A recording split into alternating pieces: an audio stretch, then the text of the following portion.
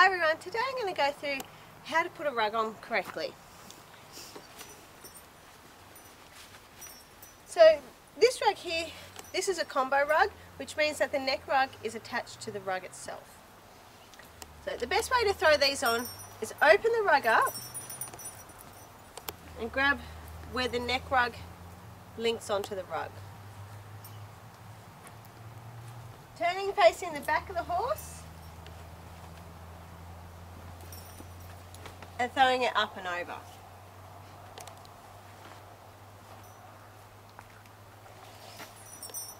Placing the rug in the correct position.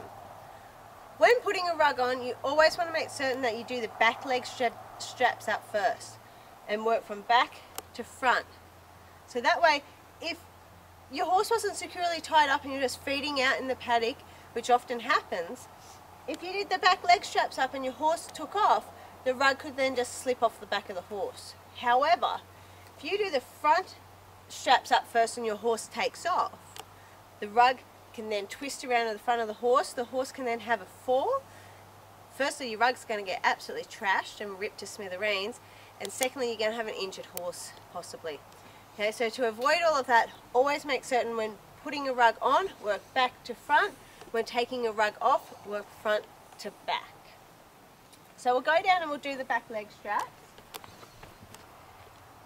So when we do the leg straps up, always make certain you stand to the side so you avoid any chance of being kicked. Unclip, place around the back leg, clip back up, making certain that the clip faces into the horse. I'll demonstrate this later. Passing safely to the other side. This time, when we bring the second leg strap through, just loop it through your other leg strap and clip back up. Crossing the leg straps over prevents the rug from being able to slip from either side to side and getting unhooked from the horse's leg, and then once that happens, the rug can then twist around in front of the horse and cause the problems that we went through earlier. So always make certain you cross the back leg straps. So the importance of always making sure that the clip goes in towards the horse and the round a bit facing the outside is easily demonstrated with these easy snap lock clips like this. So if it's done correctly, if the horse rubs up against, the back of it rubs up against the wire. However, if you have it facing out and off the off chance that your horse walks up and goes up against the fence like that, you are now attached. So this can cause a lot of harm to your horse, because if the horse feels that it is stuck at any stage, they will do everything possible to get away from it, including kicking both back feet out through a fence. That is going to tear your horse's legs apart if they kick out through a fence. Okay, and again, once again, you're going to have another ripped rug. So to avoid any injury to your horse, always make certain the clips go that way so that they cannot clip onto a fence. So coming back to the front of the rug, we want to do the chest strap up.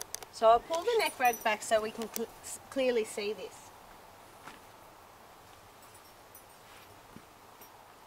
So when we do it up, it's just a normal buckle.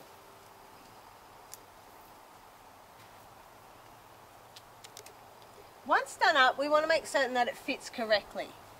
So going with the seam, we want to make certain that that sits nicely just on top of his wither.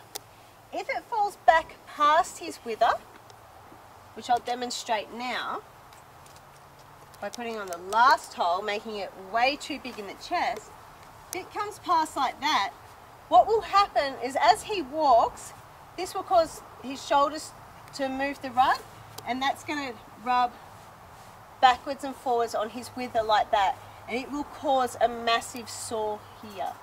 So to avoid that, make certain that you fit your rug accordingly.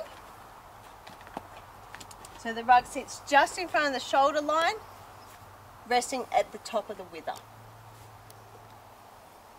Next, when we do the neck strap up, you want to make certain that your horse is able to put its head on the ground without being too tight around its neck. This neck rug is quite large and has plenty of room.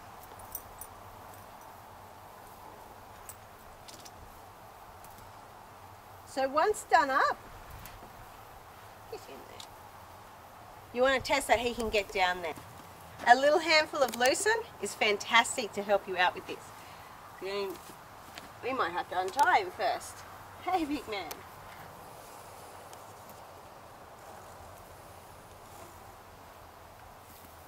And getting him to go all the way down, making certain that that's not too tight on his neck. If you have a rug that tends to roll one way or the other, that can be adjusted through using your leg straps. So your leg straps can be adjusted through here.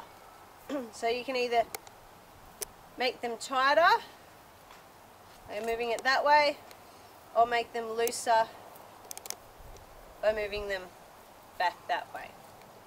Okay. If you have a rug that is twisting this way, that means that this leg strap is tighter than the other one and it is pulling the rug this way. So sometimes by loosening this one off a little bit, it can help keep this rug straighter. Okay. Sometimes that needs to be worked with a couple of times to make certain that you've got it sitting nice and even. When measuring a horse to fit them for a rug, we measure from the middle of their chest all the way around right to the point of their buttocks. Okay? That is measured in feet and inches. So you'll sometimes find rugs that are written in sort of odd sizes for what we would be used to, so such as 5'3" or 6 foot or 6'6". Okay, that's what that means, is that from the middle of their chest right round to the point of their buttocks is 6 foot or 6'3" inches. Okay, so if you're unsure of what size to get your horse, grab a measuring tape out, measure them, and whichever size is closest, go to that one. Thanks.